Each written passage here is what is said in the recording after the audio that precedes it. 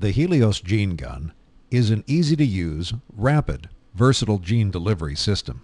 Plasmid DNA is attached to microscopic gold particles. These are coated onto the inside of lengths of plastic tubing, or cartridges, and loaded into the gun. When the gun is fired, the pulse of helium sweeps the microcarriers from the inside wall of the cartridge. The particles pick up speed in the acceleration channel, then spread out as they travel down the barrel. The barrel opens as a cone, causing the gas to be pulled outward, reducing the shock wave. The particles maintain a high velocity and are fired into the target.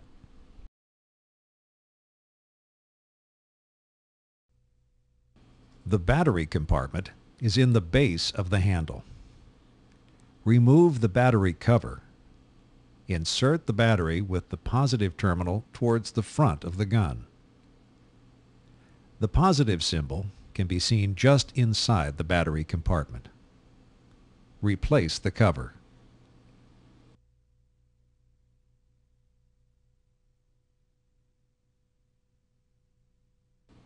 The gene gun is connected to the regulator by the helium hose. Insert the stem of the Quick Connect fitting into the body of the fitting on the regulator and push until it clicks. The other end of the hose connects similarly to the gene gun. To release the tubing, push the ring on the connector and pull apart. The tubing support cylinder is inserted into the base. Check that there is an O-ring in the stainless steel end. Insert the end with the spring into the hole in the support bar. By compressing the spring, insert the other end into the motor housing. Cut a 4 to 5 inch piece of syringe adapter tubing. Attach the barb of a luer fitting to each end of the tubing.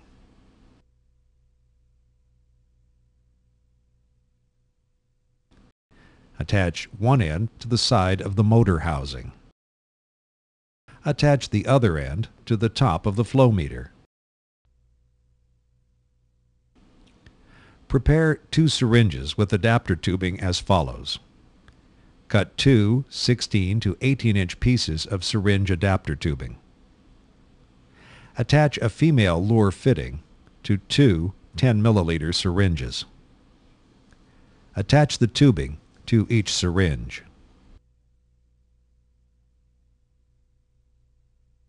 Slide one of the syringes into the syringe sleeve. Fasten to the clamp on the base. The screw should be tightened sufficiently to hold the syringe in place while the plunger is moved. The other syringe and tubing will be used to draw the gold ethanol suspension into the tubing. The tubing prep station needs to be connected to the nitrogen supply using the nitrogen hose and a large luer fitting. Connect one end of the hose to the nitrogen regulator. Fit the male luer connector to the other end and attach it to the female connector at the side of the tubing prep station near the flow meter. If using a peristaltic pump to remove the ethanol, calibrate it to 4 to 5 milliliters per minute. If a peristaltic pump is not available, a syringe and tubing can be used. Inserted into the syringe sleeve and clamped onto the base of the tubing prep station, as described in tubing prep station assembly. Practice removing liquid at a rate of 0.5 to 0.75 inches per second by loading the tubing with ethanol, inserting it into the tubing prep station, marking the tubing at several points, and timing removal of the ethanol. It should take 40 to 60 seconds to remove the ethanol from the entire length of tubing. Ensure that the tubing is completely dry by purging it with nitrogen. Insert one end of the roll of gold coat tubing into the opening on the right side of the tubing prep station. Push the tubing into the hole and into the tubing support cylinder. At the opposite end of the tubing support cylinder is an O-ring, and this will give slight resistance as the tubing is pushed the final ½ inch.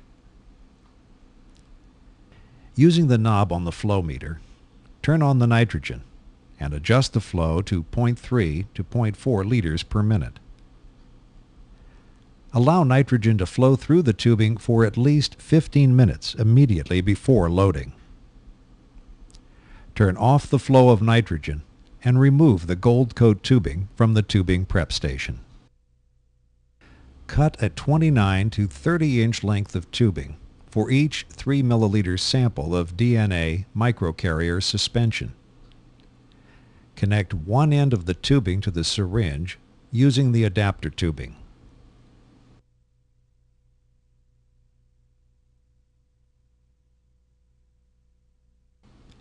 Make sure the gold is well resuspended. Quickly draw the gold suspension into the tubing until it reaches 6 to 8 inches from the end, without drawing in any air bubbles. Remove the tubing from the suspension and draw it in a further 3 inches. Keep the tubing horizontal and slide the loaded tube, still with the syringe attached, into the tubing support cylinder until the tubing passes through the O-ring.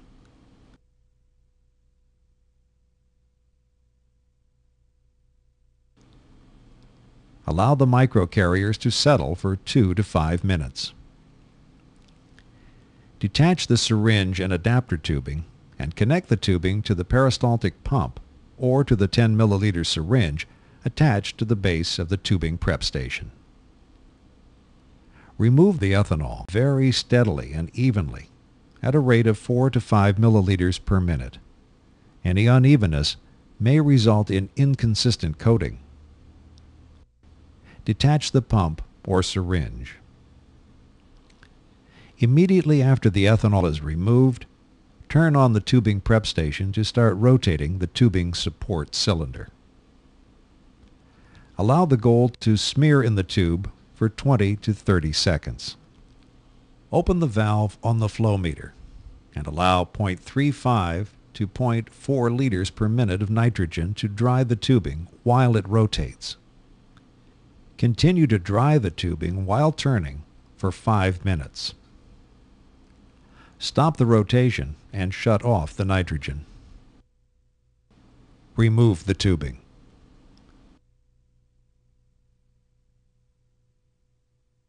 Examine the coated tubing to verify that the microcarriers are evenly distributed. Ideally, the gold should be spread uniformly over the entire inside surface of the tubing, but it may polarize to one side, which is just as effective. As long as there are no clumps or uncoated areas, the tubing can be used for cartridges. The tubing cutter is used to cut the coated tubing into ½ inch lengths. These can be used immediately or stored at 4 degrees in a tightly closed vial containing desiccant.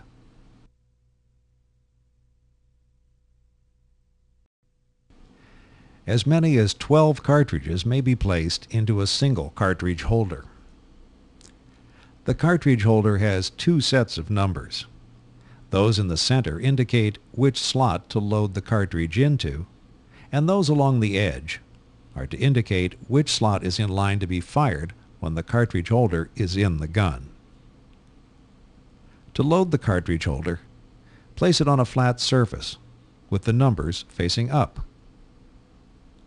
Starting with position 1, load the cartridges. Invert the cartridge holder and push the cartridges against a flat surface so that they are flush with the numbered side. Load the cartridge holder into the gun. Move the cylinder lock on the gun so that it is latched in the forward position. Unlatch the push bar by pulling it outward.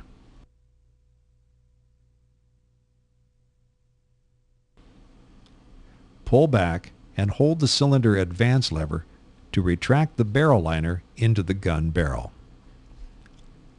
Place the cartridge holder into the gun with the number 12 facing up. When it is in the correct position, the knob on the back of the cartridge holder will slip into the notch on the barrel plate. Release the cylinder advance lever. The inner barrel sleeve should hold the cartridge holder in place. Unlatch the cylinder lock to insert the barrel pin into the central hole in the cartridge holder. Engage the push bar. It should snap into place and contact the cartridge holder in one of the deep crevices. Push in and release the cylinder advance lever to ratchet the cartridge holder to the first position for firing.